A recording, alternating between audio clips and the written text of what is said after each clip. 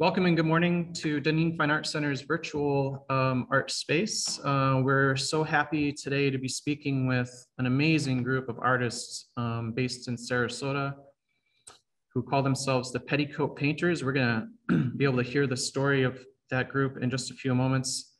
We're joined, of course, today with our curatorial director, Catherine Bergman. Good morning, Catherine. Good morning. Good morning, everyone.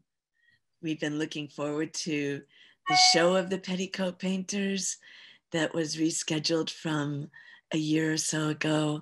And now to have everyone here and to have a chance to speak with our special guests. And we're delighted to hear a little bit about the history of the group and the objectives of the group from Evelyn McCorston Peters. Evelyn, if you'll unmute yourself, and I've got what you wrote here, but we'd love to hear it from you as well. Okay, hi everybody. Thanks for being here this morning. I'm going to go ahead and read this through. It's a little bit easier than having to read it on the screen, and then I might ad lib somewhere, but if you have any questions, please let me know. Just so you know, I became a member of this organization about 5 or 6 years ago, and it is a wonderful, amazing group of women, and I am very proud and happy to be a part of them. So during the 1950s, the Ringling School of Art served as a catalyst for establishing a formidable art community in Sarasota, Florida. There was a lot of talent from the women, but they were unable to find exhibition opportunities. So Mary Hartman, one of the wonderful artists at that time, she had entered a competition and was awarded first prize, but instead of getting the cash prize she received that the men would receive, she received a certificate. And so this was what brought her to establishing a group of women who could exhibit in the area and possibly win prizes and do things. So she was a very strong person to go ahead and do this, and we're eternally grateful to her. So the initial group of 7 women artists chose the name Petticoat Painters to satirize the way women's art was often dismissed. More than 70 years later, we've decided to keep the name. We are one of the longest continuously exhibiting women's art groups in the nation, and the current members have elected to keep this name for the struggle it implies. It has been an ongoing discussion since I've been a member of the group about keeping the name, and I think probably for the first time in a long time, we all saw how appropriate it was for what we're trying to accomplish, and we have made peace with the name. Recently, there is a sense that inclusion of women in the art world has changed, but it really hasn't. The numbers tell a much different story. In 2018, a study of 820,000 exhibitions across the public and commercial sectors, only 1/3 were by women artists. Members of the Petticoat Painters draw strength from the camaraderie and vibrant association with each other as they recognize the prevailing challenges. The group does not have a unified doctrine about art. Rather, each artist is encouraged to pursue her own unique path. Today's members are an evolving group of professional contemporary women artists exhibiting together who continue the long and prestigious legacy. Just recently, we have welcomed 4 new amazing women into our group and are very excited about them exhibiting with us in the future and being a part of us and us learning from them. Membership is limited to 20 carefully selected artists from the Sarasota area. Invitation to the group comes after consideration by the entire group who evaluate the work ethic, and spirit of the prospective member. Over the years, the group has had about 90 members. And after becoming a part of this group and then seeing the process by which we select artists, I'm very proud to be a part of this group. We're tough. So it's a wonderful thing to be a part of. What we've done. So the Petticoats group has had close to 60 invitational exhibitions. In 2008, they were featured at the Florida State Capitol building in Tallahassee. A documentary was made of this group in 2015 and showcased at the Sarasota Film Festival. I'm going to go ahead and read our accomplishments. Individual members include exhibits in national and international shows in places as diverse as China, Egypt, Spain, Wales, Russia, and Japan. Their work has been represented by important galleries, is included in numerous private and public collections, as well as permanent museum installations.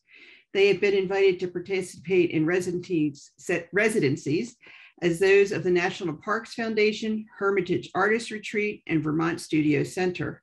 They have participated in community outreach programs such as the Arts for Special People, which is a nonprofit corporation using art with special populations, Stamford, Connecticut, and Van Gogh of the Susquehanna Museum of Art.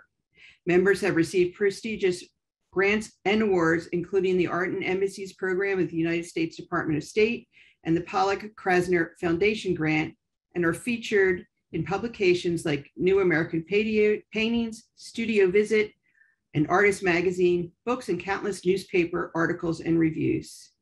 Going forward, each generation of members evolves its own identity framed by contemporary thinking. We believe women's voices united tell a unique and distinctive story. Our shows are important inspiration for all women artists who hold a firm belief in their vision and persist in pursuing it.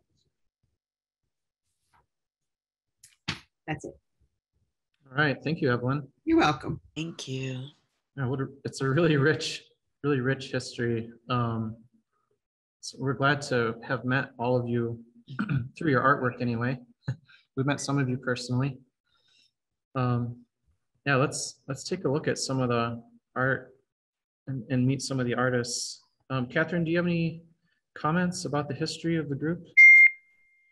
No, but I have enjoyed sharing that. It's wonderful having the statement card in the gallery, and I've enjoyed sharing the background with visitors, and particularly the history of the name. And the show has been especially appreciated by our students. We had a faculty member write us this last week of how they toured the show, and I agree with Evelyn that it's the accomplishments of the group and the schooled story of each of them is so impressive. Yeah, it really is. Yeah, I think that class was astounded by the variety of styles and approaches in media, and in essence, the possibilities that are in art. So it's very inspiring. And that's something that we really cherish in all the exhibitions we put on here, is what they can offer to our students in terms of growth. So our first artist today to speak is Lucy Barber. She's submitted this really lovely minimal palette still life. Lucy, good morning. Good morning. I have a story I could tell about this. Please. Okay. Well, first I want to thank you for inviting me and all of us to talk here. I don't want to speak for everybody, but I'm really honored to be with Petticoat Painters and to be showing here at your center. So this painting is called Yellow Wall in 4 Journals, and it's part of a series of about 17 paintings. I just love the story of this, how this whole body of work came about. It's among my archive of paintings. It's not a recent painting. This is the largest of the 17 paintings. It's 37 inches wide and 15 inches high, and painted in oil. And at the time that I started this, I had just moved to Maine, to Portland, because I taught up there at 2 colleges, the Maine Art College and Bowdoin College. And I lived in this wooden brownstone style house. It wasn't brownstone, but it was wooden. And I had this beautiful floor through apartment and a north facing studio. And I'm a little nervous right now. The kitchen, this is part of the kitchen shelf series. And the kitchen had a red floor and yellow walls and 2 windows facing east, and the sunlight just blasted through into the kitchen in the mornings. And the room just glowed with this ambient light. And I felt like I was in a Bonnard painting, literally, when I was in that room. So it was very inspiring. And in addition, my brother had lent me 4 journals that my father wrote in when he was in World War II. And he, excuse me,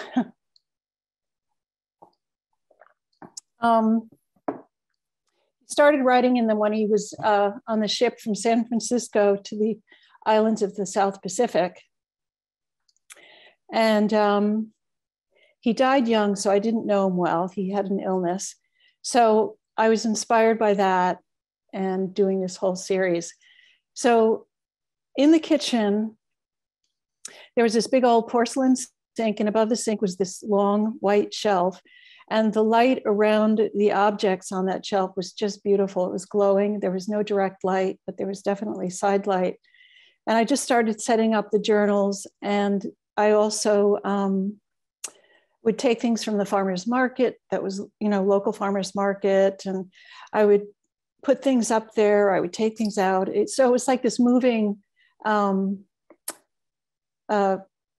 of all these objects on the shelf. And I did a whole series based on these, but it was ever changing. So, if you look at this painting, it doesn't represent the whole series, but it represents it symbolically. But there's a green chili there by a journal, and then there's a red chili by an orange gourd, and there's a yellow chili by a little gourd. And, all those were little vignettes for other paintings. And then I ended up doing this painting last. So, and it kind of represents it, the whole series. And, you mentioned Bonnard, and I was struck by this piece in its relationship to Giorgio Morandi. Oh, yeah. And except the one fun thing about this is that it, you could mistake it for a Morandi maybe, except for the prescription bottle over on the right. Kind of pushes it into our times maybe, but I like that. Thank you for commenting on that, actually, because I forgot to mention. Well, my father had a long illness, unfortunately, and he died young, as I said. And so I love those bottles because of what happens when light passes through them or light is around them. There's this beautiful luminosity.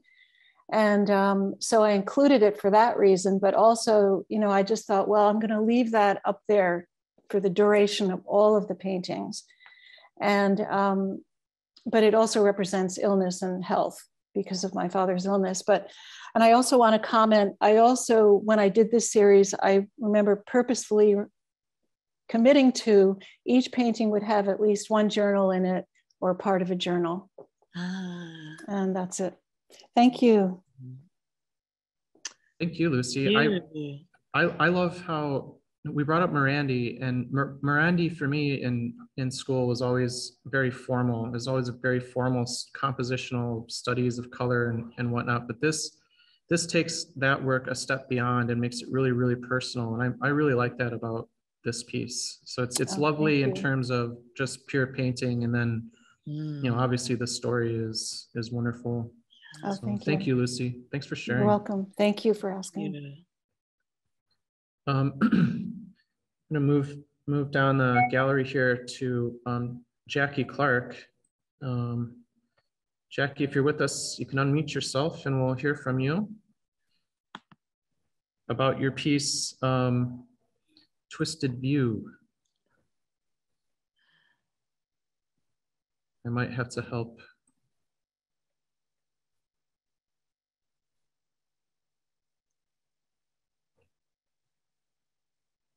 Hi, Jackie.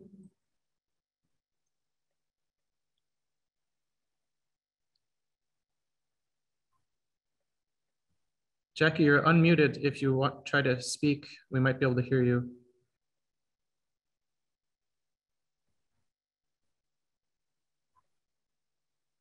Okay, Jackie, what we're gonna do is I'm gonna leave you unmuted, and we're gonna move on to the next person, and we'll come back to you though, and hopefully we can get your volume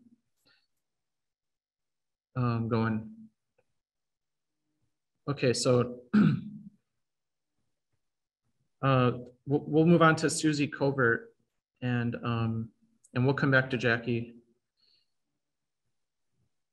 Okay, Susie. Let's see if she can hear us.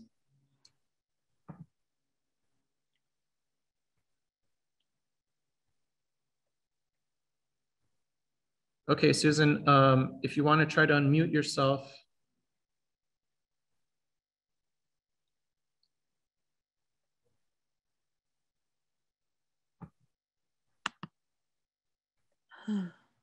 Okay, so I'm sorry, everyone. Susie, we're going to move on to the next artist, and then we'll come around back to you as well if we can figure it out. Okay. After Susie, we wanted to talk to Mary Grandpre, who's got a really beautiful abstract piece here. And this is outside of, I think, a mixed media studio. So really beautiful layering. Mary, good morning. How are you? Good morning. Thank you. I'm so happy to be here. And I just want to say a thank you to the Petticoat Painters too, because they just recently invited me into the group, and I'm just really honored and excited to be a part of this, such a strong group of women painters. Thank you. Now, you were just in an exhibition with Kathy Wright and I'm sorry, I've forgotten the third, at Spaces. Yeah. Yes. Oh. Mm-hmm. Yeah, it was a nice mix. We were all quite different from each other, all abstract artists, but really different in our approach. Yeah, that's a great space down there. I really like what Marianne's doing. So it is. Congratulations. Yes. Thank you. Yes. So House of Quiet Rain, you have a sort of narrative quality to your abstraction. Tell us more about how you came to abstraction and the storytelling that's in it. Right. Well, most of my years as an artist have been as an illustrator, and many of those years as a picture book illustrator. And so creating pictures for a narrative was nothing new for me. I've been doing that forever until I realized I wasn't quite happy as an artist illustrator. So I really knew there was a piece missing for me, and that piece was the freedom that I really feel as an abstract painter now. And so even though I'm an abstract painter, I think the narrative quality of my work just kind of naturally comes through because of my experience as an illustrator. So when I paint, I tend to want to give the viewer just enough of something that's familiar to grab onto, and then the painting becomes an invitation to walk into the painting and then kind of travel through and find your own journey. So I kind of created that door. If you see that fine line drawing up in the upper portion of the painting, it's like a doorway, I think, that invites the viewer in to travel through. And the House of Quiet Rain, I lived in Minnesota most of my life. We traveled down to Florida quite a few years ago now. So my husband could pursue his career at the Ringling College of Art and Design. But we now live in a house with a metal roof, and the rain sounds very much different than it used to sound up in our house with the typical, what kind of roof is that? Asphalt or something. So sound is an important part of my work as well. I like to listen to piano. I like to listen to certain kinds of jazz while I work. And so sound is part of how I paint as well. And I just wanted to create a place for someone to walk through and feel maybe comforted by that sound, and just a suggestion of rain or a suggestion of a pathway or a place to go into to stay warm. And I love working with shapes and differences, texture next to flat, bright next to dull, line work next to brushwork. Those differences are very important to me in my work as well. Yeah, and there's collage elements, as I recall, on this piece. Yes. Yeah, the pieces are, all my paintings are so layered, they become so heavy with paint. I work on cradled wood panels so that I can really build up the layers of collage and paint. And then I get out my Ryobi sander and sand back and expose parts. And things that happen without my control are some of the most rewarding things to discover, those accidents that happen when you're sanding back. Yeah, so there's lots of layers on those. And this piece is, I think, a couple feet square. And then some of the pieces I saw in the photos from Mary Ann's were quite large, right? What kind of scale are you working at? Yeah, I'm working a variety of scales. I have, if I want to experiment, I'll get out a bunch of my 12 inch by 12 inch boards and just kind of play on those. And sometimes they end up being some of my favorite little paintings. And I'm working up to a 5 by 5 foot range right now. I don't have the largest studio. My studio was built for an illustrator, not an abstract painter. So, but there's a variety of things on the wall right now, size-wise. Great. I love the poetry of the title, and I do feel the music in your work. I was very drawn to your piece, but it has a definite musical composition to me. Thank you very much. And I just wanted to note how, Catherine, you and your background, how closely they, in terms of coloration, they look with the paintings. And I want to say too, when I was putting up everybody's bios in the gallery, I was just so taken by what depth each person, between studies and exhibitions and backgrounds. And so there you have illustrated some of the Harry Potter books. Yes, yeah. That must be if there's any kids in your life, that must be quite the trophy to. Yeah. I don't know. I mean, the kids in my life don't really talk about it that much, maybe because they've lived with it and they've grown up with it, and it's just what mom does, but it's been quite an interesting part of my illustration journey, and it has its pros and cons, but I mostly am grateful for the doors that it opened and the people that I got to meet and the kids that are amazing little artists that you get to see them grow, and then they're coming through your line to get their book signed, and then 20 years later they're coming in with their kids to get their book signed. And so yes. Yeah. Oh, thank you, Mary. Thanks for sharing. Thank you. It's fun. We're going to move over into our jewelry studio sitting area here and take a look at this beautiful little jewel of a painting by Nancy Hilscher. Good morning, Nancy.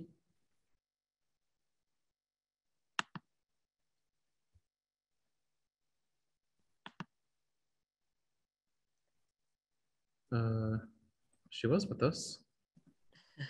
Oh, Nancy has disappeared. Oh no. Oh no. Interesting. Okay. No. There she is. Oh. Okay. Sorry, Nancy. Yeah. There we go. There we go. Okay. Yay. There we go. Good morning, Nancy. How are you? I'm great. How are you? Doing well. Yeah, this is a beautiful little piece that you made here. Really supple,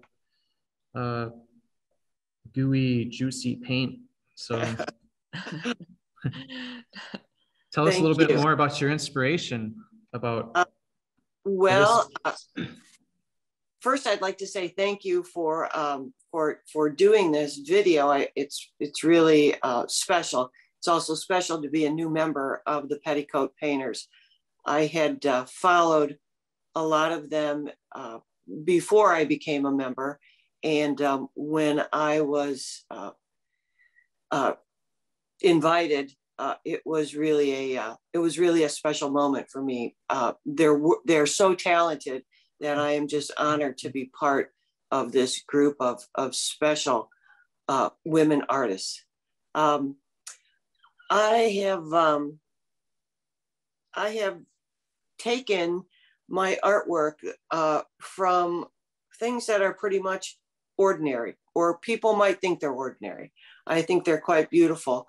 I enjoy putting together still lifes with bowls of fruit or vegetables, or simple still lifes, incorporating those images. So I do enjoy taking just simple things and enjoy painting them. I want to say I'm inspired maybe by Cezanne or his brushstrokes, and so I try to come through the art with my brushstrokes in my paintings. Usually they're a square format. This is a 12 by 12, and it's actually one of 3 of the summer bounties. And I have recently jumped into a larger size, for me, larger, which is 20 by 20. So that's a new adventure for me, and I'm having fun doing that. And I paint both in acrylics and in oils, so it's fun. I'm curious to learn that you paint in a square format. Do you have any reason for that, or it's just kind of what you like, or? It's, it's just kind of what I like. I have a few that I've done in rectangular, but I really enjoy the square format on panels and on canvas. And lots of times I will lay a cobalt blue acrylic base as the ground on my painting, and then go back over that, sometimes leaving some of that blue to show through, sometimes not. But it's kind of an interesting approach to my art. I love seeing your studio backdrop there with all your tubes. That's probably a great system. How organized it is. It's a complete opposite from me. Well, I think that's just the best corner of the room that I could choose, because everywhere else it's just piles of brushes and paints and containers. But it was on a cover of a magazine, and so I kind of went, how did they do that? And managed to, simplify it with a foam board painted and push pins and tiny bull clips. So it works great. So I know when I'm out, but it keeps me a little organized. I was drawn to the composition of this piece, Nancy. So I could see where working in the square really brings the composition choices to the forefront. Thank you. I will set this up and then take my own photos of it and then incorporate using the photos when I paint. I did try at one point painting while the fruit was still fresh in the bowl, looking down. Unfortunately, sometimes it ripens a lot faster than I'm done painting it. I wondered if you were a gardener when I see that you just shop locally. Yes. There's beautiful things in our area, and I just think it's a nice piece that, or any of the pieces here, they brighten up rooms, and they make, they might hold a special memory for someone, even if they're visiting here. I just think it's fun to paint what what we have around us. Yes. And you're originally from Chicago. Yes, yes. Graduated from the American Academy of Art and practiced graphic design for many years, and just recently retired. So the invitation to join the Petticoats came at the most absolute perfect time in my life. Oh, that's great. Yes. And if we have a chance at some point, once we've spoken with the rest of our crew, I'd love to hear about how everybody goes about making the choices, and hearing that it's a tough group, and I'm sure it is, but I'm intrigued by that. If people have to duke it out and advocate and argue over, because the number is limited. Up to 20, I think, is what we read. Right, yeah. right, Mhm. Just 20. Yes, yes. Wow. Very honored is how I feel. Very honored. Yeah, it's an extraordinary group of artists. Yeah. Wow. Thanks, Nancy. Thank you. Yeah, I've enjoyed looking at this piece just in terms of pure painting. You know, I remember in college we had an exercise. One of our professors was very much a colorist, and she asked us to paint fruit, but to keep painting it as the week went along. So you do a painting a day of a banana, and it would get browner and browner. So I don't paint fruit anymore. Thank you, Nancy. Thank you. Thank you. Okay, well, so we're going to jump from representation into abstraction, and take a look at Judy Just, she's just down one piece over from Nancy's, and this is a really rich, layered piece. So I'm interested in hearing from Judy about the different kinds of techniques and approaches she's using in her painting. Good morning, Judy.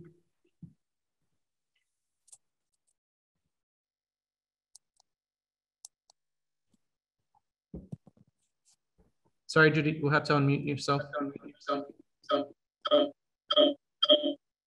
Sorry. Thank you for inviting us, and thank you, Petticoat Painters, for inviting me to be part of it for the second time. Because when I moved away, I dropped out, and when I came back, I was graciously invited to rejoin. Wonderful, wonderful. Okay, that's weird. Just a second. Okay, go ahead. Okay. I started out as a figurative painter, and I used to do silver point, which I look at every once in a while, and it amazes me I used to do those. I have morphed into abstract, and it went from figurative to abstract of, or abstract from, and now this is totally abstract, sort of. I incorporate, my thing is color, and the other thing I love is to explore new materials and how things work together and how they don't. My career has been long in teaching. That's one of my fortes. I've taught printmaking for many years, and I love printmaking. This work has evolved. I have a series of these, and they're the Chaos series, Chaos/COVID series. And these evolve over time, and I put them up in the studio. This is, I think, 36 by 36. I always do square. I'm very comfortable with the square format. I've done it for years. I do not like other shapes. I do them once in a while just to remind myself. And these are, I use paint, the tubes that are the writing with paint with acrylic. This is acrylic, oil bar, texture. I use a lot of pigments from a company in New York that supplies pure pigments. and they have colors nobody else has. And this series started, a friend of mine, I've been working on this painting for about 8 months, and it went from my studio to the garage, to the studio to the garage, and a friend of mine saw it one time when it was in the house, and she said, you know, that's good. You need something else. So I started putting these layers of direction over them. And that gave me a new way to work. So I use tape. I use all kinds of textured things. And it's just, as I walk through the studio, these things speak to me. And I love doing them. It takes a long time for them to develop. So I work on other things. I love pouring paint. And I love working with color. I have a series, I don't know if you can see behind me, but this one is all about pigment and texture. And this one is a print, it's a monotype. Oh. And I used to have a large press, which I sold to a woman who just loves it up in Lutz. And printmaking it's been part of my art life for many, many, many years. I went to Washington University in St. Louis. I have a degree from there. I studied in Europe. I studied in Mexico, and I taught in the West. I lived in Santa Fe for a long time. I taught printmaking there. I have had the opportunity to work with some of the innovators and creators of the new paradigm of printmaking, non-toxic. And I just feel very blessed to have this art career. And someone said to me a couple of years ago, why do you still make art? Because I'm 81. And I said, because I can't not make it. And I just keep doing it. And, you know, it ends up in the garage. Lucky for us. Thank you. And it ends up in somebody. I give things away on occasion. And if somebody really, really, really likes it, I'll give it to them. But these are my babies, and I don't let go of things until I've lived with them and they're done, and then they get moved on. So, yes. And this is a wonderful group of people, just a wonderful group of people. And I'm so very, very honored to be part of it again. And I was fortunate to know Marty Hartman, because I've been around the group for a long time. So anyway, thanks so much for having us.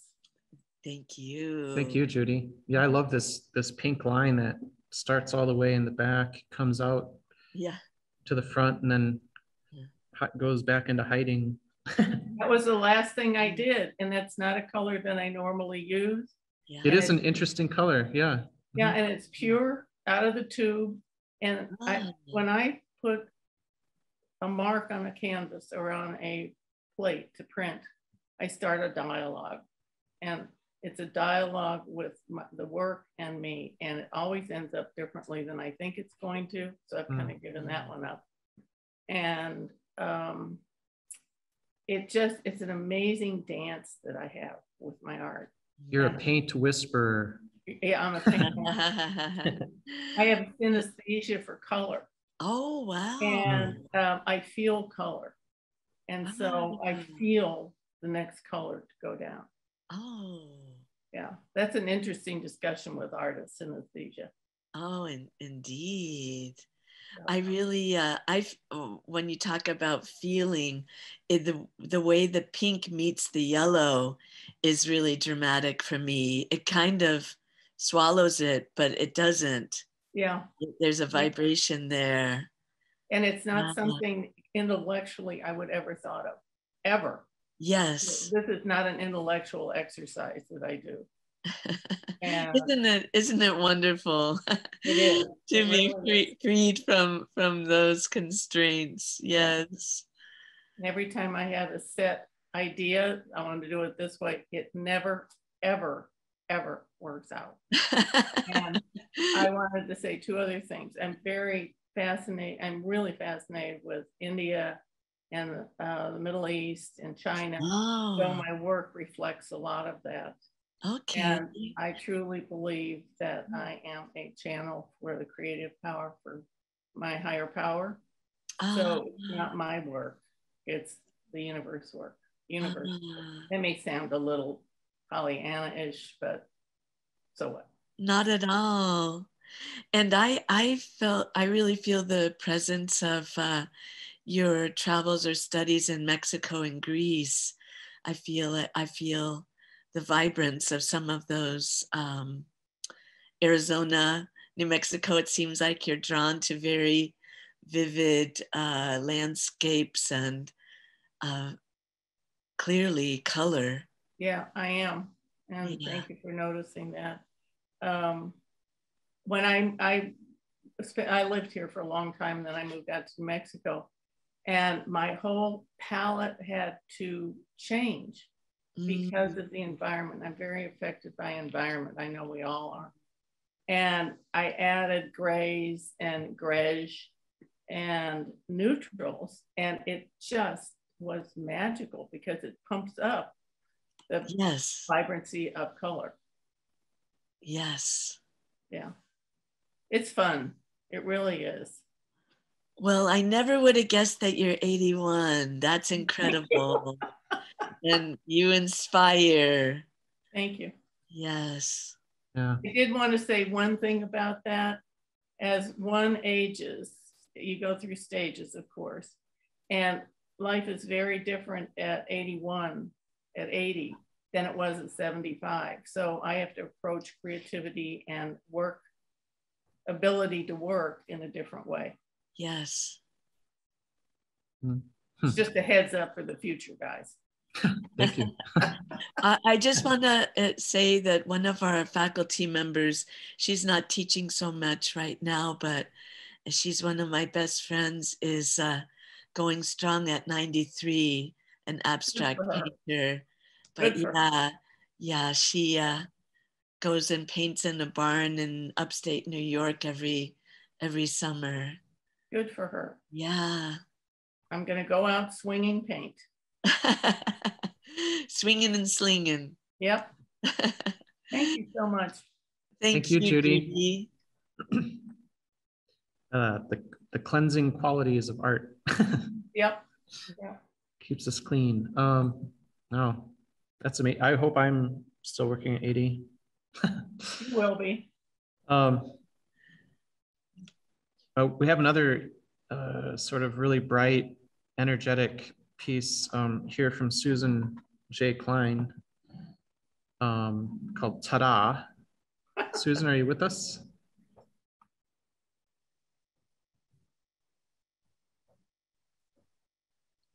Yes, there she is. Sorry, Susan, we have to unmute you here.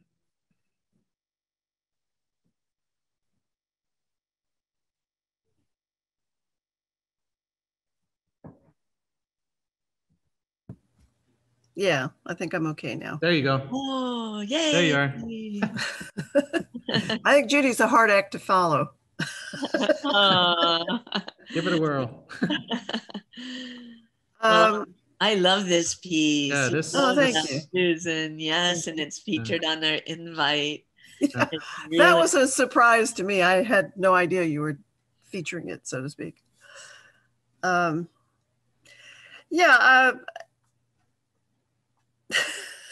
not sure how to dive in on this. It's a relatively new direction for me, built on an old direction. Couple years ago, when the pandemic hit and all that, I started, I think about that time. Anyway, I decided to do some sketch paintings to loosen up.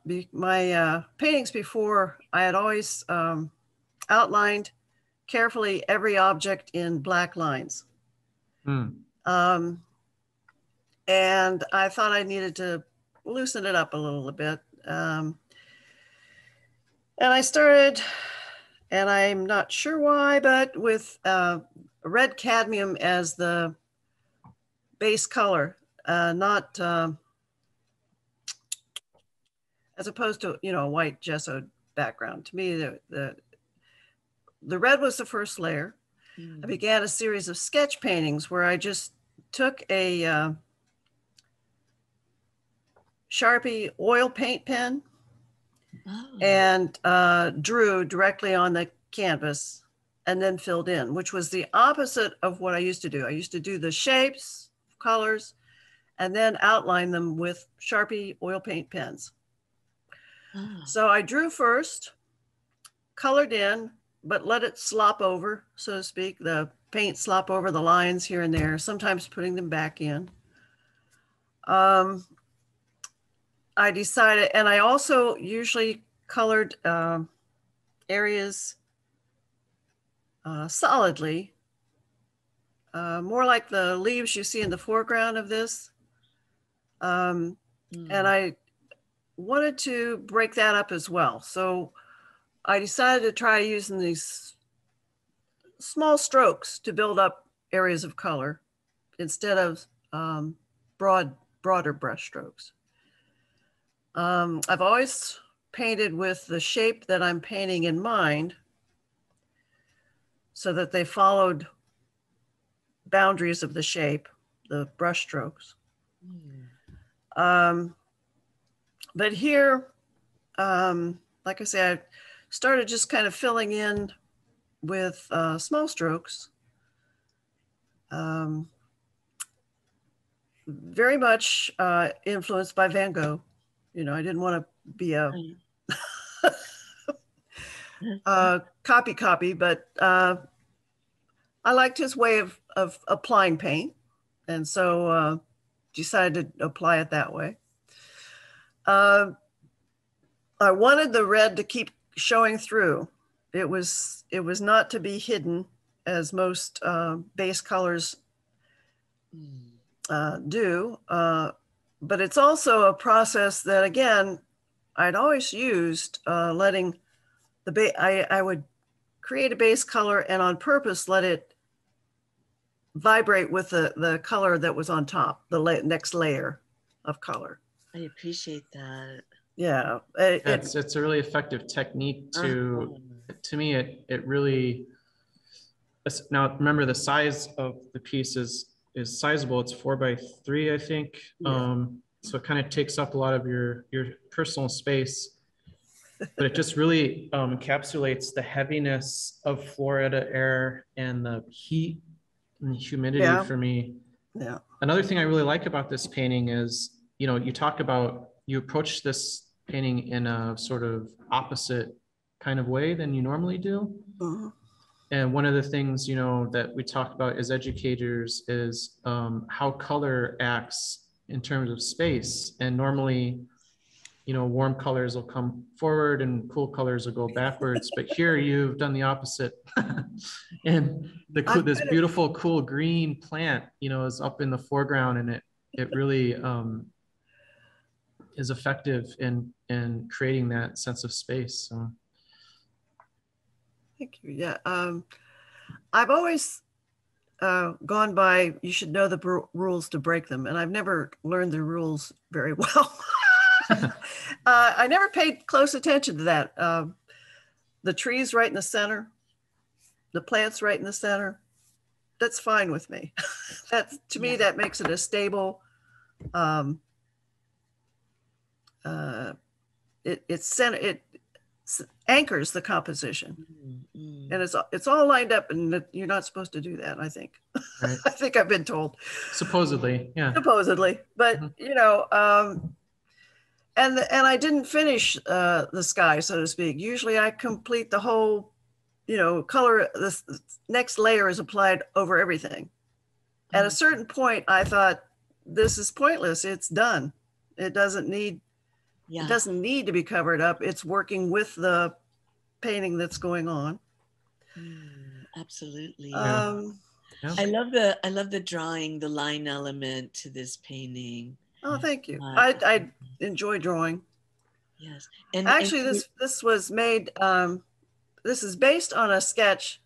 My daughter had enrolled me as a Christmas present in the Brooklyn Museum sketchbook program Oh, yeah. yes. in 2019. And so I went around, I do a lot of sketching and painting from Myakka River State Park down here. Yes. And so I went around and made these sketches. So this was originally a 5-inch by 7-inch sketch. And I just blew it up. I mean, not projected. I mean, just, Yeah. I blew it up. Yeah, no, it really has that quality. It really Right. has that quality. And I think that's what makes it such a strong piece is the immediacy of it. I think there's a sort of immediacy to the mark making. Yeah. Yeah. So. Yeah, wonderful. Anyway. And you make your statement of affinity to Van Gogh, and I see Bernard in there too. Oh. Yeah, with the palette and also the mark making. Yeah, the brush. Yeah. Well, I appreciate that. And I don't know if it needs to be said, but the date down at the bottom is not the date that it was painted. It's the date that the sketch was originally made. So I was, I don't know if I don't know what my point was in doing that, but it's a reference back to these were sketch paintings. I love I don't know what I was, Well, what you reference in your statement is the breadth of your practice. So you participated in a plein air event in the Grand Canyon and 4 times, 4 celebrations of art. Yeah. Very interesting. Artist in residency program in the national parks. Yeah. Really I've written a book with I've recently published a book of my experiences in the national parks called National Park Artist. Oh. But I published it myself, so it's not widely available, but it's done. But yes, we know where we can get it. yeah, just through me. Anyway, yeah, I have been doing landscapes for over 30 years. Before that, it was hard edge, and which segued into feminist imagery around the 70s. And then when all my education and coursework was done, I went into landscapes, and that was it. Well, I find all the inspiration I need from a landscape, from the earth. Yeah. Yeah, I understand that. Thanks for sharing, Susan. Yeah, really. Thank you, Susan. Really lovely piece. We enjoyed seeing it every day. Thanks. Our next artist is Jana Millstone, who Catherine and I happen to be, I think, most familiar with because we've worked with Jana a few times in the past. And she's entered this really very, very interesting piece. I'm excited to hear more about this one, Jana. Well, it's about, can you see me? Oh yeah, yes. Okay. It's about dismantling the status quo. My whole life, wherever I went, into bank lobbies or museums, any public space, any boardroom, there would be a pompous, self-satisfied, entitled gentleman ensconced in a gilded frame staring down at me. And I kept thinking, every time I went to a museum, I kept thinking, I have to do something with this. And I thought, what's the best way to take him down, but have him surrounded by a bunch of little girls in tutus and high tops? A lot of my work is about thinking about power and power structure and trying to invert that power. And I often do it with children, but not always. The big thing for me is scale on these. Sometimes the children are huge and the adults are very small. In this case, I just wanted lots of them. And I had to think about the trappings of success and what had made him so, and the like of him had made him so pleased with himself. And all of the historical paintings where the artists were asked to show the wealth that the sitter had accrued. And so I spent a lot of time thinking about the buttons and the watches and the satin silk tie and all of these things, that the cufflinks, all of these things that are signs and symbols that shout. I mean, I could have had dollar signs all over the portrait and it would have worked the same way. And then so for my little girls, I had to give them ammunition and started collecting reference on tools of destruction. So I have acres and acres of reference about power tools and chainsaws and fishing reels. And from a plastic sense of how the composition was done, I really wanted him to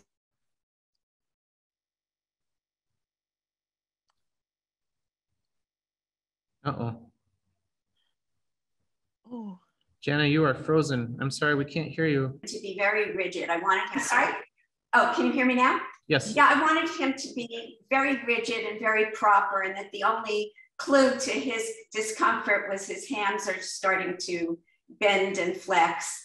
And contrast that with the flurry of these little girls going all over him. And I thought for a long time about the idea of doing this as a very violent painting, but I thought that it would lose its endearing quality. I really wanted it to be embraced so people would enjoy it rather than be revolted by it, as I was by the topic.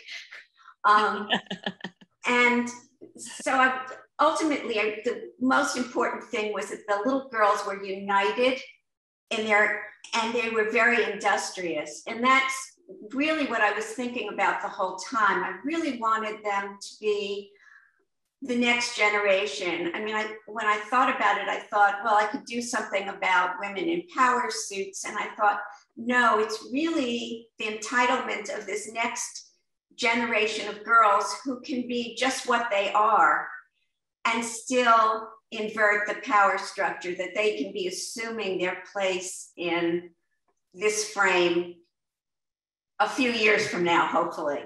I love that. I love that. And the other thing is that I didn't want this to be painted too realistically on one hand, but I didn't want it to be too cartoony on the other. So I kind of tried to strike a balance with it. It's part of a series of paintings that I call Fables for Our Times, mostly about social issues and my observations and my anger about a lot of things that are prevalent in the world that I live in, mostly and mainly from a control standpoint and from a feminist standpoint. This particular series is trying to be comical and light and pack a little bit of a punch in a very carefully tutued covered glove. But it's, and I thought that the gilded frame was a real coup. I had found it in a store for a very reasonable price and had it sitting in my studio for some time before I was able to find a good use for it. Perfect. Dana, we have a question coming in from the chat. And we already know the answer, but I just want to let you talk about it. This one girl in the corner the question is that girl part of the painting or is it an external object? And so we'll go back to this picture here. And this is very, very interesting, innovative, I think, that it is an external object. how did you come to that? I do a lot of three-dimensional pieces of work. Some of them are completely three-dimensional. Very often I have elements and characters straying from the confines of the rectangular frame. I've done a whole series, I think you probably see one in the background here, of critics. So I have my little critics, three-dimensional critics assembled all around my studio to keep me in line. And they're cut out of, I have a jigsaw. The original ones, when I started doing them, I was cutting them with a handsaw. Now I use a little jigsaw, and I cut them out and paint them. Actually, this painting had another little girl who was rappelling from a string down the thing, but it was getting too complicated visually, and I thought I would leave her out for, I don't know, for the discretion, but I really liked her. She had a little helmet on and a satin robe. I brought a group of collectors through the Art Center yesterday. It's a group of women, and they were very captivated by this piece and clustered around it and taking photos. Oh, that's nice. Yeah, so it was quite the topic. Yeah. And you work, we were speaking about it a little bit before the program began, but Jana, I'm familiar with several bodies of work that are so different from the next that you have created. Well, it's really the concept that drives the work. So I also have a series of women living under Islamic fundamentalism, and it's a much more sober series. It's painted in a very different style. I think I have a painting behind me that's from that Veil group. And there was no way I could bring humor to that. I also have a group about succession that I'm working on that in tandem now with some fiber work about the legacy of women's influence throughout civilization, throughout history, without any accolades, and most of the work is anonymous. It's the most beautiful, beautiful work done in really ephemeral materials. So that's a theme that I keep coming back to, and it's kind of come to the forefront of my studio at this point. So I'm not married to the technique as much as what I want to use it to say. Yes. But each time it's another discovery process, and this discovery is fun, but it's really scary. You know, I don't consider myself a realist painter, but I needed some sense of reality to convey the particular group that the iconoclast is part of. And so it's a study period that's involved in each tangent that I kind of travel on. Yeah. Very powerful. Yeah. And we'll have to stay in touch about your fiber body of work, because as you may know, we do a biannual fiber. I've seen it and was extremely impressed. I was really blown away by that show. It's wonderful, just wonderful. It's great to have your work back in the center, Jana. Thank you. Yeah, I second Catherine's emotion about looking forward to how you proceed with your newest body of work. So thanks so much. I love the Dunedin Fine Art Center. I think it's astonishing.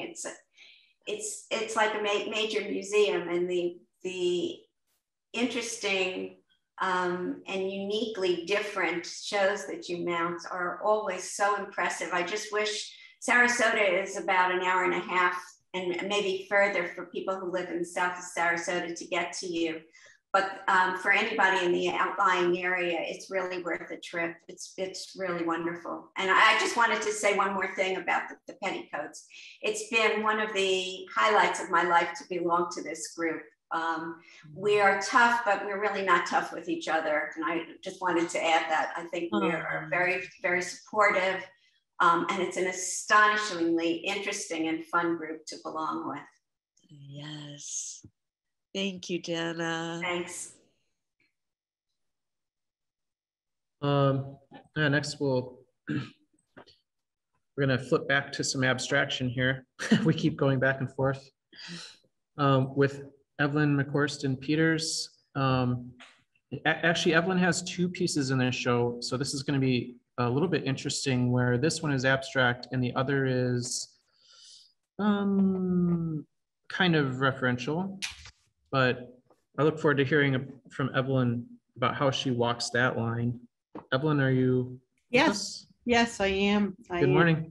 My lines are always pretty wobbly, so hopefully I can explain that. Actually, I have never been an abstract painter before. I did a little bit in college and was really inspired by the artist Sonia Delaunay. Matter of fact, I have a painting that I completed such a long time ago. It's actually hanging in my stairwell.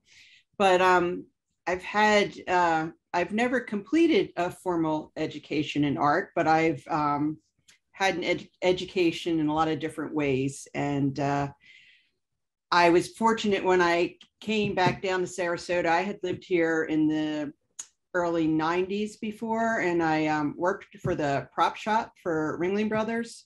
And that in itself was a huge education of materials and color.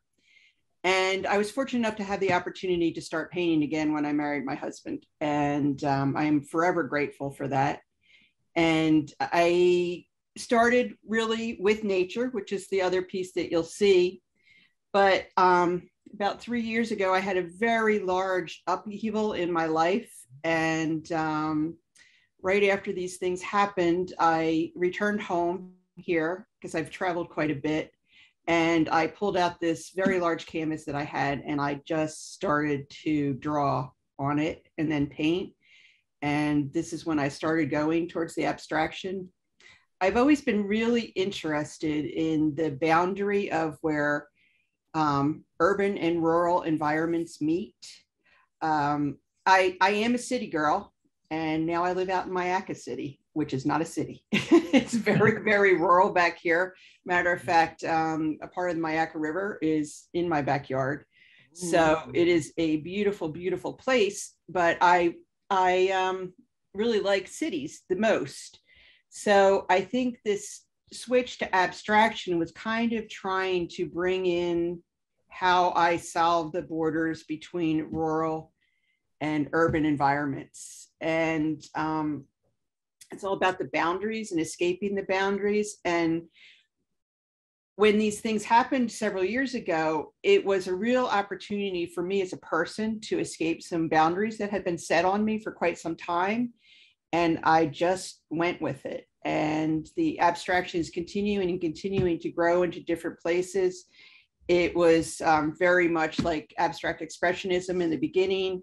Then I started this series here, which is definitely more graphic, but it was all about, for me, drawing the shapes and then taking the paint and intersecting the shapes.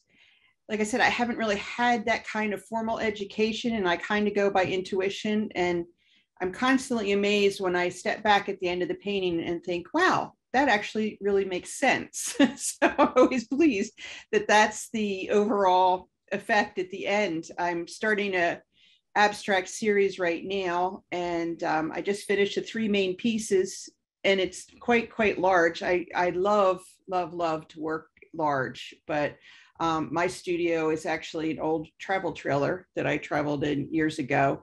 So it doesn't have a lot of wall space, but I am about to attempt working extremely large in a very large Quonset hut that I have on the property. So I have no idea what I'll do with them once I paint them, but I'm really looking forward to it.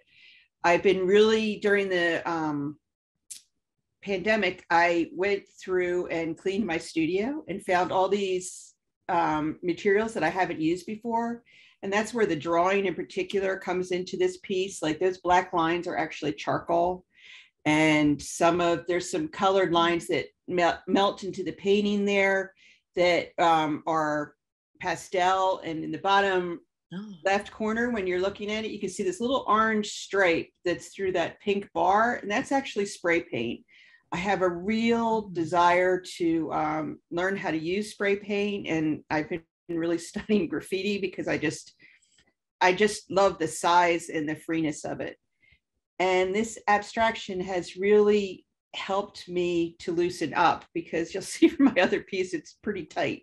So I must say, I'm really enjoying this new journey that I'm taking with my work.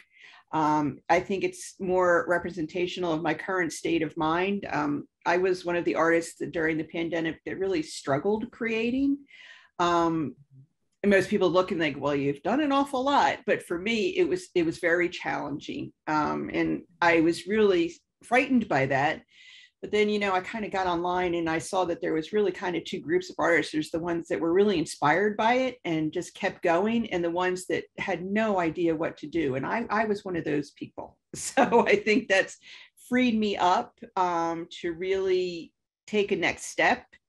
And I realize now that it really was for me to step out of where I was prior, because these things that have happened have totally changed my lifestyle, and to move on to something new. And I'm really enjoying doing it. I can honestly say I think so much more about my paintings now as I'm painting them. Mm-hmm. I have slowed down considerably.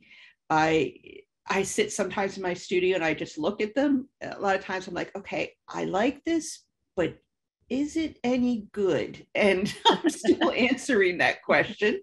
So it's been really fun doing something new. And I really look forward to keep on going with it and to establishing a new way of expressing myself. I never really think about my paintings too much until now. So this has been a really interesting change for me to really put some thought into it. And I find it really interesting that I'm thinking so much more about these paintings that are big blocks of color than I ever did when I was painting all those tiny little leaves. Yeah. Yeah. I just kind of went with them, and they have been extremely successful. Matter of fact, that abstract ended up in this show because the other tree painting I was going to put in sold. So I'm really grateful that this got into the show, because I haven't really had an opportunity yet to show my abstractions.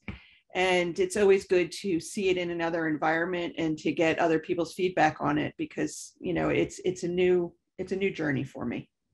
Yeah, speaking of which, it must be nice to be part of such a strong group, experienced group, when you're starting something new, and sometimes you get stuck and need some feedback. You have some really great voices. Yeah, it has been really, it sounds kind of corny, but joining the Petticoat Painters has been one of the biggest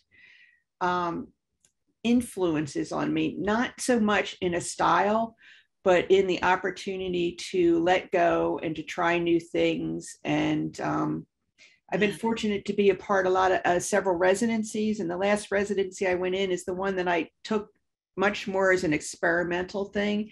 And it was because of the direction of the woman that ran the residency. You know, when we got done our greeting that day, she goes, "Go make bad art." And I'm thinking, well, I can do that. Wow, that's a great manifesto. Oh, it just frees you instantly, right? Yes, and I did. I made some really bad art, but out of that, and I still have it, I'm never going to get rid of it, because out of that came some really good things, and it allowed me to really loosen up and to move on. And I became friends with a great group of artists there. And it was also when I realized that I needed to be around more artists, and this invitation to the Petticoat Painters came right around that time. And I've never been an overly social person, but being a part of this group has actually helped me in that way too. I'm really not uncomfortable anymore around a group of people. And these women are just, they're the best thing that happened to me since I moved back down here. I can honestly say that I'm just glad to know that they're there. And I kind of feel like I have a whole group of people that has my back. And that's really important. Yes. And, you know, I'm glad you referenced the residency programs that you've been a part of. That's something that I've noticed in the last maybe 5 or 6 years of shows in and out of the Art Center, of how key residencies have been to many of the artists that we've been inviting. And I'm just, yeah. It's a wonderful opportunity. And when I first started, thought, okay, I'm going to do this, I needed to create a consistent body of work because I didn't really have one. So I did. And I thought, okay, I'm going to practice applying. And I applied to 3 residencies and at that time, and I got them all. And I thought, oh dear God, what am I going to do? Wow. So I was basically for 4 months on an artist residency, which was incredibly exciting. 2 national park ones, and they were all so completely different. And where I live is very isolated. And the first residencies I applied for were, you know, you go into the national park and you're by yourself, you know, except for the people that might be visiting the park. And all of a sudden I thought, why am I doing this? I'm by myself all the time. I need to go to residencies where there's going to be other artists around me. And no matter how much I got from the national park residencies, which are absolutely amazing, and I encourage everybody to try to get one of them, I have found that the residencies that I took with other people, I grew a lot more. And the women that I made, I went to Gentel in Wyoming, and I was sitting there one night with these 4 other women, and I'm like, wow, nobody seems like taken aback by how I speak and how I talk. And I said something, and she goes, oh, that's because we're all just a bunch of really strong people that want to put our opinion forth, and we're not offended when somebody doesn't agree with us or blurts things out. And I thought, oh my God, that's it. I finally have found my people. And I think the residencies are just such an amazing opportunity to go to a new place. When I was in Wyoming, I looked out over the Sierra Nevadas and I thought, oh my God, my art has brought me here. And that was a really affirming realization for me. So they're a big deal. That sounds like some really incredible experiences. They were wonderful. Yeah. And I've had a lot of incredible experiences, but those are some of my best ones. I think it's so interesting to hear from everyone about their experiences and how varied, but also there's a sort of similar thread, you know, that trying new things seems to be a big thread in everyone's story here. Yeah. So thanks for sharing, Evelyn. Thank you. Thank you, Evelyn. You're welcome. Then our next artist is Judy Lyon Schneider. She also has 2 pieces in the show. Some smaller works, framed works, mixed media, collage. Nice. There's a lot of stuff going on in these pieces, and I'm sorry I had to get the reflections off. But these are really very interesting visually. Judy, good morning. How are you? Good morning. Good morning, Judy. I love your work. Yes, very drawn to your pieces. Love them. Thank you. I guess I'm basically a printmaker. Printmaking is the basis for a lot, not all of my work. And I also have in the past, COVID, of course, has altered lifestyles, but I love to travel and to cultures that particularly have a different way of life than, you know, our Western way. And because I have traveled in groups, there's no time to stop off and sketch something that might be of interest. So I have used my camera as a sketchbook. And this was before the iPhones, and I still I rarely use the iPhones for photos that will have any meaning for me.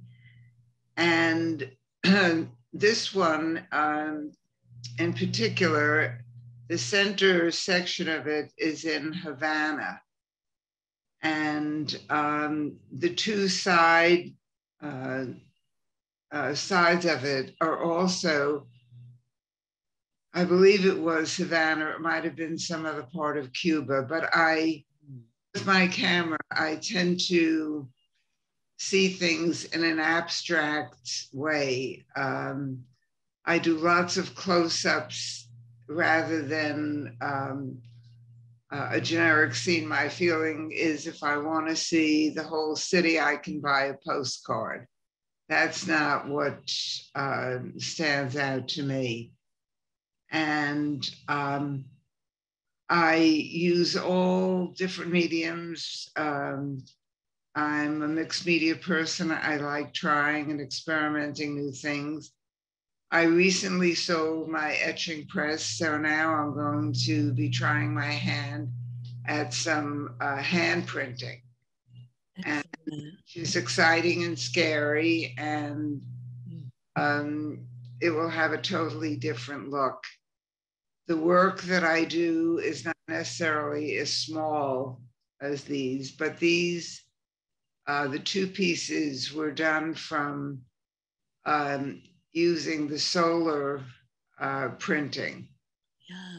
Where from photographs, or I've drawn aspects of it and made solar plates out of them and used the etching press.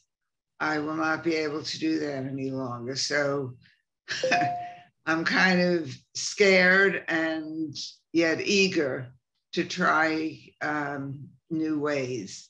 But this also has collage components to it. And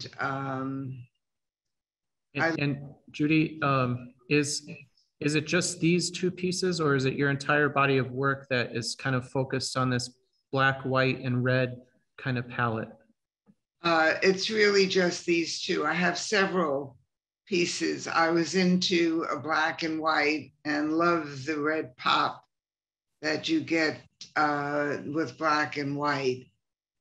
But that's, I kind of go back and forth and try different mediums, and depending if I've traveled or what's going on in my life as to what direction I take. When I've traveled, well, not so locally, but within the States, I will travel with watercolors, which I hadn't used for a zillion years. So I will incorporate that at some point with printmaking as well, and collage. Well, we look forward to your next phase, and I applaud you for your changes. Well, it's exciting materials. Exciting, you know, what can you do with them? And it's, you know, it's been a wonderful adventure. It's been a wonderful part of my life, being part of the Petticoats. They are an exceptional group of women. No two of us are even close to being the same, and nor is our work, but it's an inspirational experience, and very, as I think it was Evelyn who said, to know that there's a group who have your back. So yeah, that's what I've been into. Oh, thanks for sharing, Judy. Thank you, Judy. Yeah. These are really exciting images, I think, very evocative for me, mysterious. So yes, quite compelling. Yeah, excited to see what you do with your new materials for sure. Thank you. I am too. I think we have Jacqueline Clark. Are you able to unmute yourself now? Are we?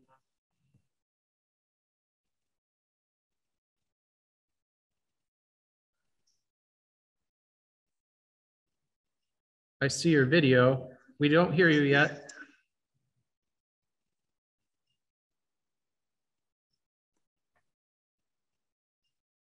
Jackie, we just need you to get you to unmute yourself if you can. I can see you.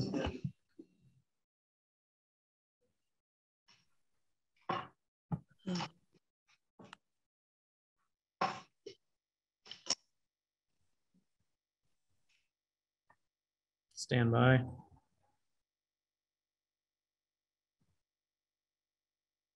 Thanks for your patience, everybody. We'd love to hear from everyone. Okay. Okay.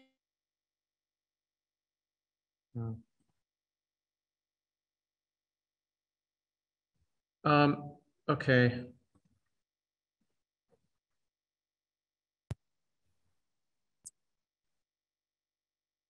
I think, okay, let's move on to Susie Cover. I see you're here as well. Okay, I can see you, but I can't hear you. You can or you can't. You can. Okay. We're gonna do some technical stuff here real quick. Susie, I can't hear you for some reason. Jackie, I can hear two of you because you have two devices going. Yes, I don't have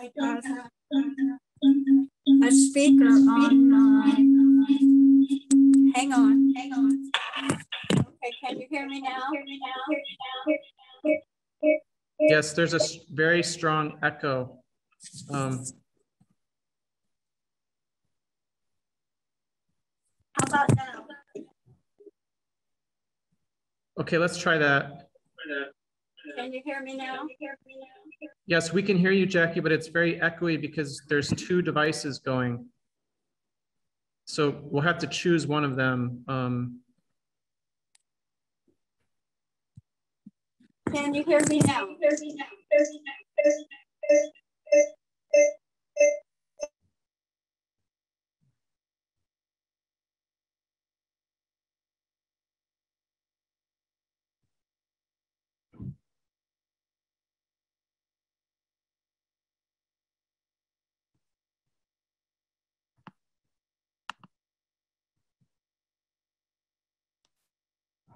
It could be that Jackie has her phone connection in addition to a laptop, or she has a phone and a computer going. she just needs to hang up the phone or sign off the phone. We have three, actually she's on, there's three of her on right now. Oh, no.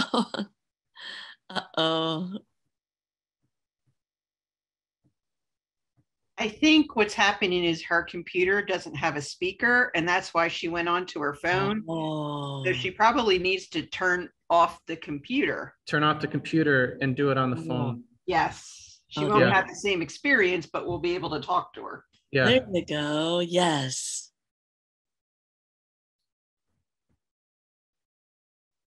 Did you hear that, Jackie?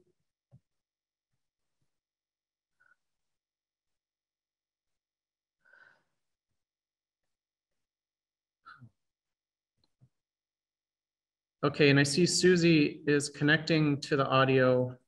So hopefully. And just, I'm only doing, this is Evelyn, I'm only doing this because at one point we had a Zoom meeting as a group, and we spent most of the time getting everybody onto the Zoom meeting. Yeah. Right now, Susie has been connecting to the audio for the entire time we've been on this call. Yeah, I've seen that too. Yeah. Yeah, it's not, she's not connecting. No. And Jacqueline is, one of her devices is still with us, but I don't know, we're not, I think her computer is still with us and we can't hear that. So, okay, well, we are well over an hour. So thanks for everyone for hanging in there, and we just love hearing all the stories. And so thanks for sharing. Maybe in the interim, we can talk about some upcoming stuff here. Like I said, this is recorded, and so we'll send a message to all the Petticoat painters, but for non-Petticoat painters who are with us today, it'll eventually end up at the Dunedin Fine Art Center YouTube page after it's polished by our marketing team, and it can be shared and viewed ad infinitum until the internet dies. So that's a really nice resource. And then as you can see, we have oodles and oodles of content on there. So lots of good stuff from artists all over the nation, really, and internationally too. And then we just want to promote our big annual Trashy Treasures event, which we're so happy to have in person this year. Kind of, it's a hybrid. And we have the next 3 weeks are going to be virtual silent auction. We can go to dfac.org and sign up and bid on items. They close out every Friday. I think it's 25 per week, and leads up to our big Trashies party on Friday, March 4th. That's in person. It's a live event. Come on in and silent auction. It's really fun. A lot of great. So much fun. It's our best event. Yeah. It's the greatest. We've already had inquiries about this dog. So this dog is going to be a hot item, I guess. The next following day is Saturday is our big art and supply book. Lots of art books for sale. That's first come, first serve. The line usually starts forming around what, 8:30, 9? It's like Filene's basement. It wraps around the art center, and everybody brings big bags because they know they're going to leave with a big stash. Yeah. So brushes, paints, papers, canvases, frames, you name it. Books, plexiglass. We have a giant stack of plexiglass for some reason this year. So, and then new this year is a Sunday portion. Yes. Where everything that's left will be 50% off. Yeah. So even cheaper than it was anyway. So hope you can plan that in. Okay, let's try Jackie one more time here.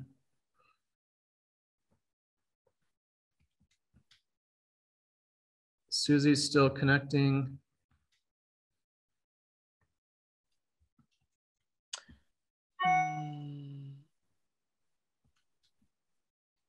Jacqueline,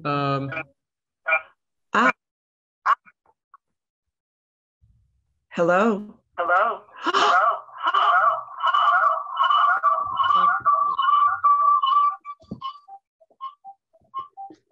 Wow.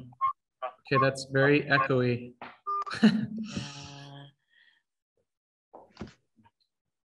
Can you hear me? Yes. That's Susie. Oh, Susie. That's Susie? Yeah. It is. Okay, Susie. Hello. Let's talk to you, Susie. Okay. Good. Let me get to your work here. I love your pieces, Susie. I really have enjoyed them. Oh, good. Yes. I am a toothless wonder today. I'm in the middle of dental work, so I am really a pirate. So you guys will just have to love me and let me slide by missing a front tooth. Neat. Okay. Yeah, we're just happy to have you, Susie. We're glad that you got the sound going here. So thank you.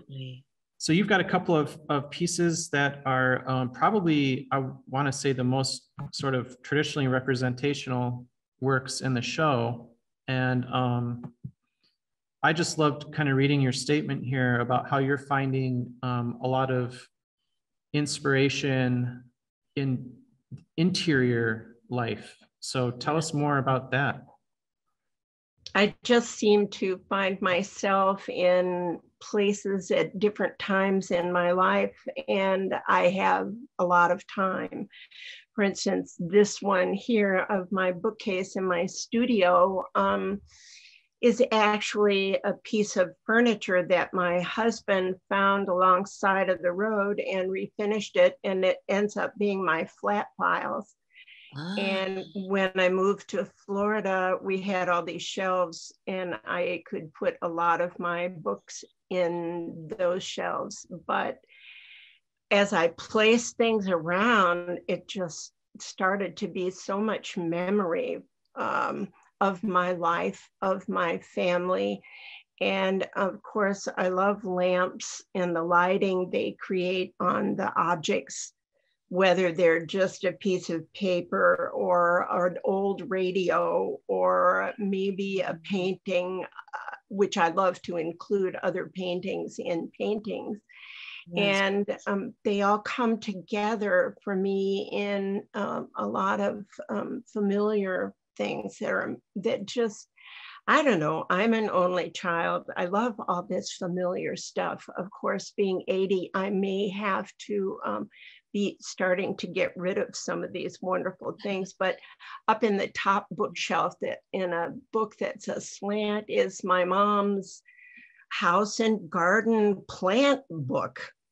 And I just, it just means so much to me how light falls on different simple objects and how it illuminates individual colors and how it just is something that I look at every day, and that just gives me so much joy.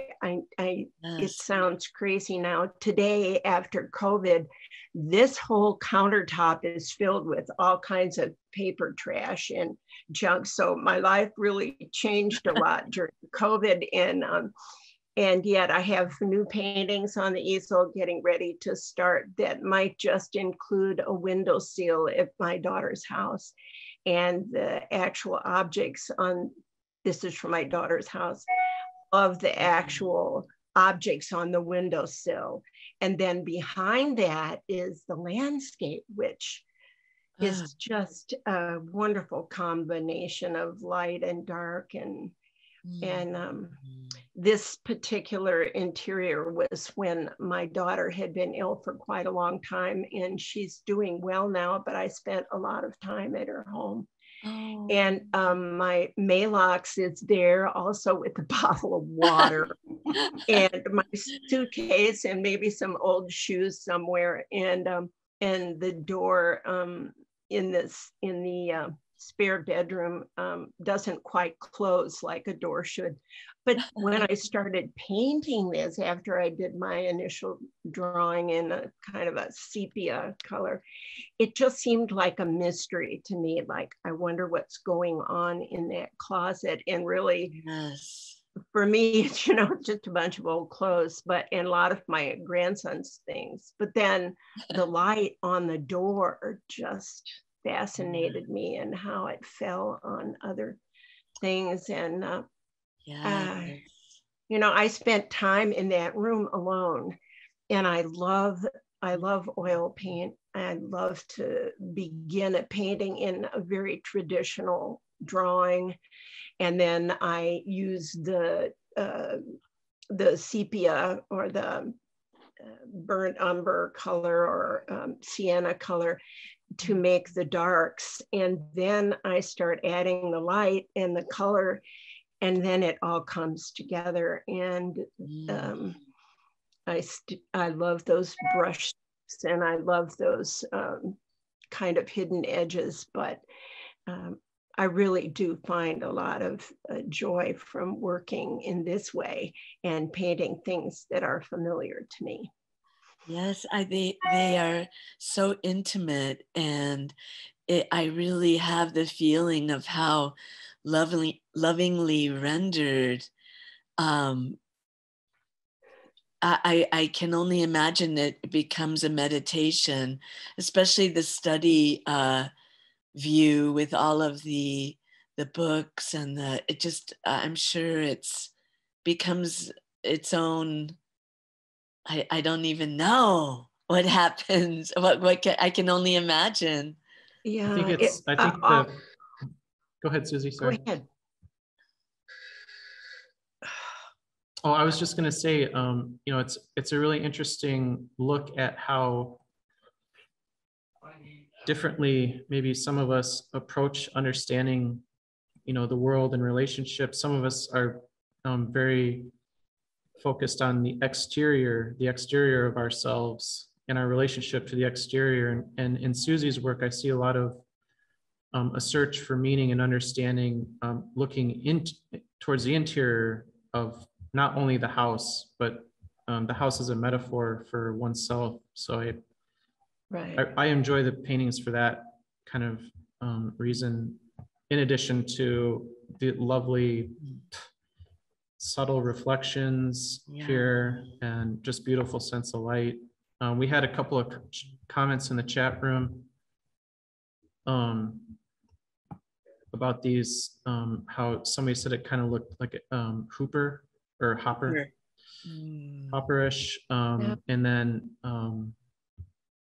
just the familiarity of these rooms, even though we've never been in them. I think we've all been in a room like them. You know, they remind me of my grandma's place, and that open door.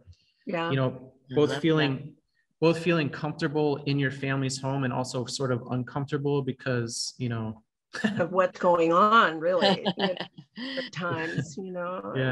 Yeah. It's a great joy. I am very obsessed with my daughter's windowsill downstairs, and usually in the evening when the sunset comes through this actual window, I'm upstairs when I'm, you know, this is a location that is upstairs, but when I'm down in the kitchen, I usually like to try and go there and keep out of people's way. I seem to get kind of chatty sometimes when my daughter's preparing dinner.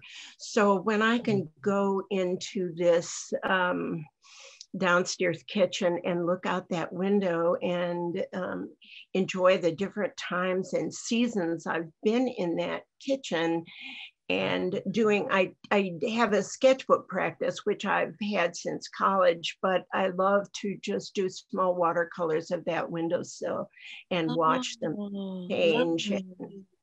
It's just all very exciting to me. I see a show of the windowsill. I see a show of those watercolors. Have you thought about that? Just yeah, I have. That would be lovely. Oh wow! Well, I would love that.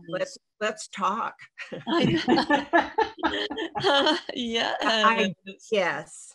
I love to also put drawings next to finished paintings. So the watercolors next to a finished painting would be very fun. It's a great time to really study the light and the dark and the light together are just so fascinating to me. I'm traditional, and that's the name of that tune. I love it's exciting to me to be in the Petticoats and see how people evolve there. And you know, Mary Dupree just joined us, and wow, to go from Harry Potter to those beautiful abstracts is very interesting to me. But I'm drawn to what I do, and I love to put, like, my husband reading the Sunday papers in those paintings. It works for me. And for us. Yeah, beautiful work, Susie. Thank you. Thank you so much. Thank you for this precious time. I appreciate it. Thanks for sharing. Okay, Jackie, I see you. Can I hear you? I'm asking you to unmute. I'm unmuted. Yes. Wow. We did it. Oh, yay. Okay, good. Thanks for hanging in there, Jackie. I know sometimes Thank you for hanging in there. Yeah. Let's talk about your work. Let me get to it here. So you have this beautiful watercolor painting called Twisted View. And I was just curious about, you know, what inspired this kind of topsy-turvy world here. It reminded me of, like, all my anxiety during Hurricane Irma, but, you know, I don't. Well, a number of years ago, I went to a workshop by Judith Dazio, and she suggested that we try drawing with our left or our non-dominant hand. I am left-handed, and so I tried drawing with my right hand and was surprised that I could do it fairly well. And so my interiors have been created.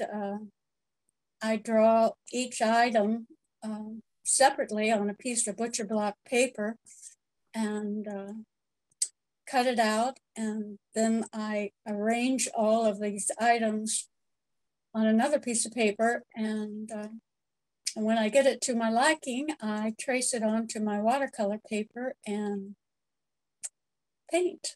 Wow.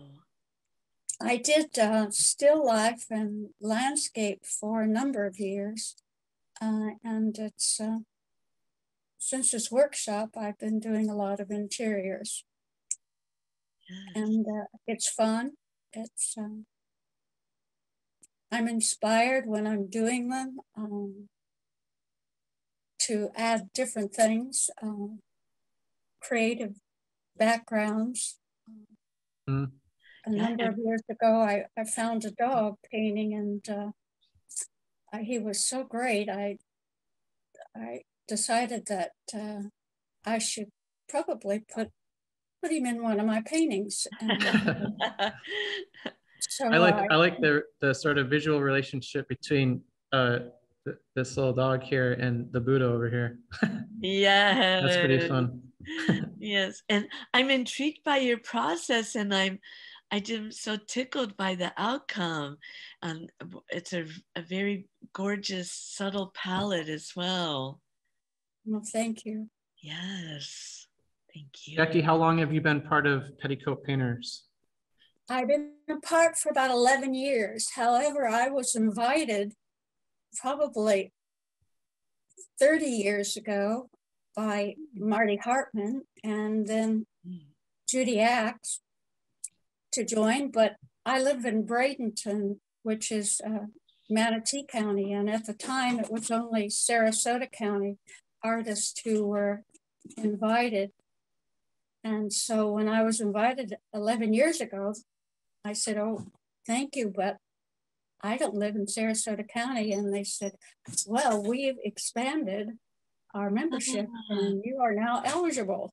Yay! Yay, right. I said, all right. I'm very, very honored to be a part of it. Yeah. It's been a great group of friends and ladies.